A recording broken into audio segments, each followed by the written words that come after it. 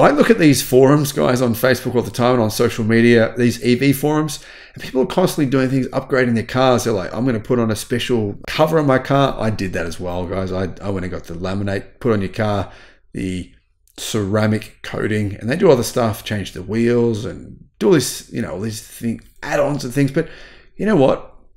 No one is doing this. This is the absolute #1 best thing you can do to your electric car. Well, most electric cars, about 90% of electric cars that people own that are actually on the market and that are owned by consumers, this is the best upgrade they can make. It's affordable and it would actually make their lives better, unlike most of the silly other upgrades we're doing, which really don't make any difference. Changing the wheels, yeah. Guys, if you want to, you can buy a sodium-ion battery for your car right now, today. There's some advertising out there from one of the biggest 12-volt battery manufacturers in China. You can simply order one online if you want to. Swap out your crappy old lead-acid battery with a new and very affordable sodium-ion battery. It uses cell technology, which is utterly, insanely impressive. And these batteries, from what I can see, they're cheaper than lithium-ion batteries. Now, not many people realize this, but the big problem with all modern cars, in fact, is because they are simply kind of like a big computer on wheels. It's not just a big battery pack, but they're using some advanced computers, and there's a lot of battery drain, 12-volt battery drain. Some problems with Hyundai EVs. There used to be problems with Tesla EVs, and then Tesla went, F this is ridiculous, and they put in lithium-ion 12-volt batteries in their EVs. Since Tesla has done that, their 12-volt battery problems have disappeared. But other manufacturers have not done that because it costs money to do that. People always talk about Tesla's cost cutting.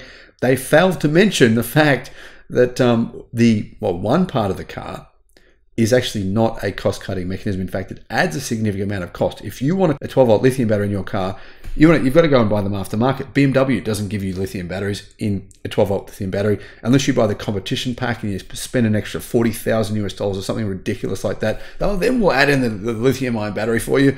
You can pretty much buy a Tesla for the cost of that add-on pack. But anyway, my point is here, 12-volt batteries in most cars today are woeful. They are underpowered in terms of what they should be. You've got to replace them within a few years. That's a joke. But realistically, guys, when you're driving your car, how many people think after 2 or 3, 4 years, even 1 year in many cases, I'm going to go and replace my 12-volt battery? And you know what the companies say in the fine? What they do is they tell you this, and it's happened to me personally.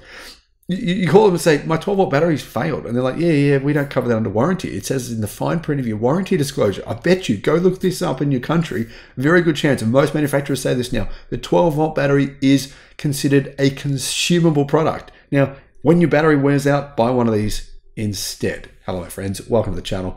I'm Sam Evans. You're watching the Electric Viking. It's great to see you.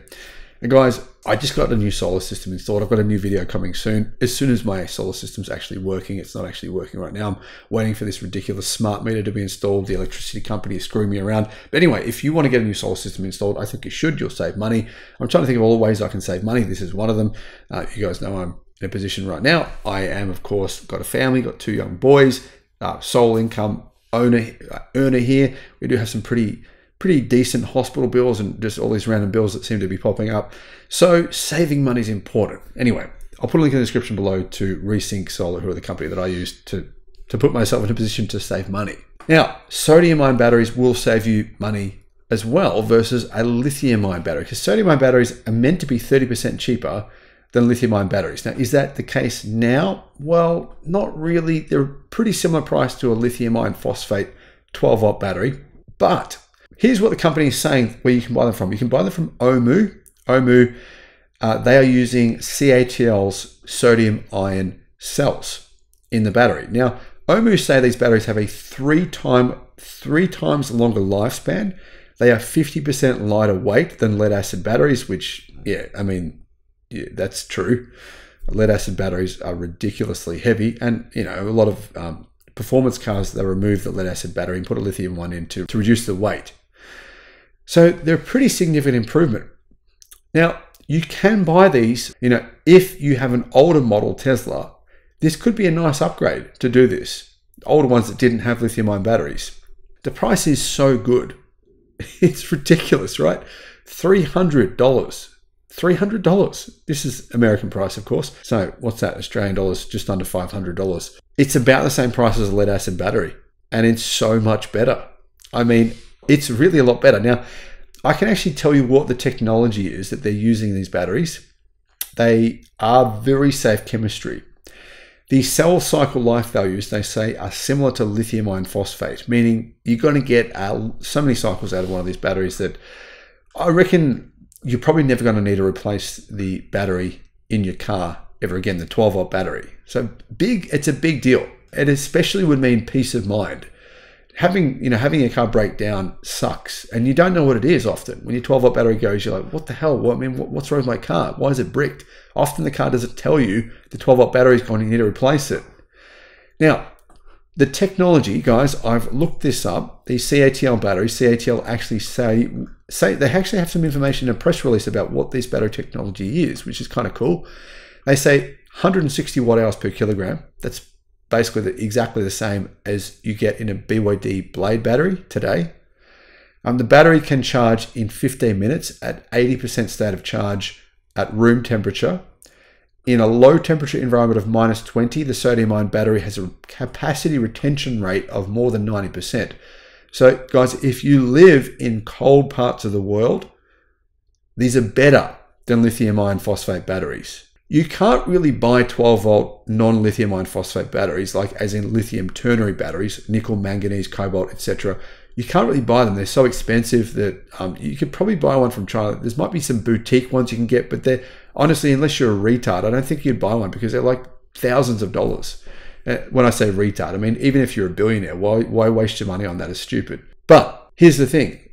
Maybe it's not so stupid, because lithium iron phosphate batteries, when it's very cold, they can have problems. And that is the advantage of sodium ion batteries. In -20 degrees Celsius, very cold, these batteries have a capacity retention of 90%.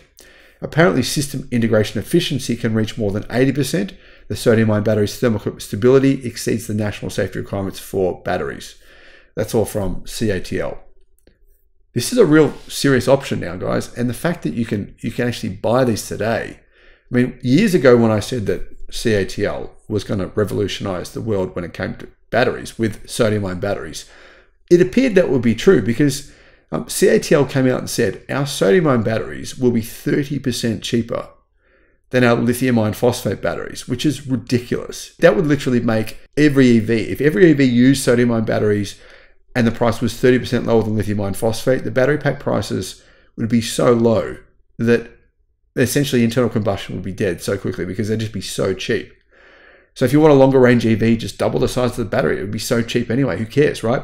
But that didn't happen. The reason that didn't happen is because the price of lithium carbonate fell astronomically. The price of lithium carbonate came down by like 80%. And essentially, the reason CATL even developed this chemistry is because lithium carbonate prices were ridiculous. But since this technology was basically unveiled, lithium carbonate prices have crashed. So lithium batteries have become much cheaper to manufacture. And therefore, these sodium ion batteries, people thought they wouldn't be that cheap. Well, turns out they were wrong. Now, I thought they wouldn't be either, but $300 US for a battery like this. Now, I've recently bought a lead acid battery for $300 US. Tesla Model 3 Y, 12-volt sodium ion battery. You can buy it right now from them for $300. I've just had a look on their website, guys. I make nothing from this guy. I get emails every day saying, "Can you sell my product? Can you sell my Tesla accessories? I'll give you a cut. I'll give you this. I'll give you that." I give them all the time. I never take them up. These guys, they've never heard of me before. So Omu, I'm spruiking your brand here. I'm not asking for any money. I'm just like, hey, you guys watching the channel, let's get some value for you guys.